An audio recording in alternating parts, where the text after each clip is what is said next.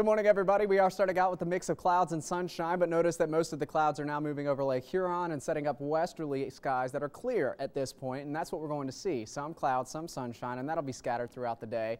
As we look at your temperatures, we're actually pretty warm compared to where we've been the last several mornings. It was Wednesday and Tuesday where we had widespread teens across the map, so many of us are already above freezing, and that'll signify a little bit of a warming trend for us into the afternoon, where some of us will actually get above average, and that hasn't happened for nearly a week and a half or so. So we do have some scattered clouds, all in response to a cold front that's now up near the U.S.-Canadian border in the western tip of Lake Superior. It'll continue to dive south throughout the day today.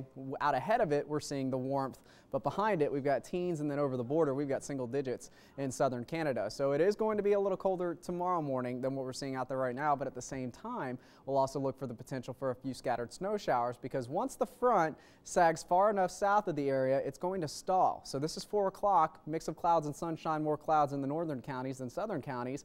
But watch what happens by about midnight tonight. It makes it through, maybe a little bit of lake effect snow with the wind coming in off of Lake Huron over the thumb, mainly the thumb, and Saginaw Bay could see a couple of those snow showers.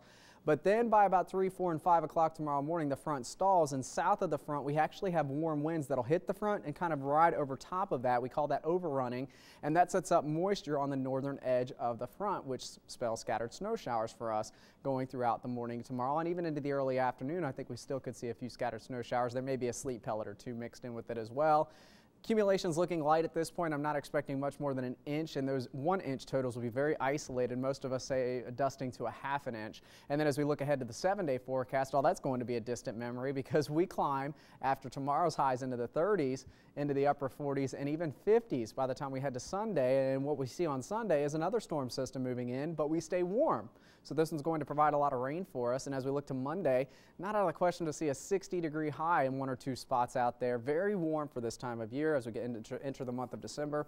Looking ahead to Tuesday and Wednesday, another front comes through. This one will kind of give us a reality check once again as temperatures go from the 50s back into the 30s. We'll start out with rain, and it could end as a little bit of snow Wednesday morning.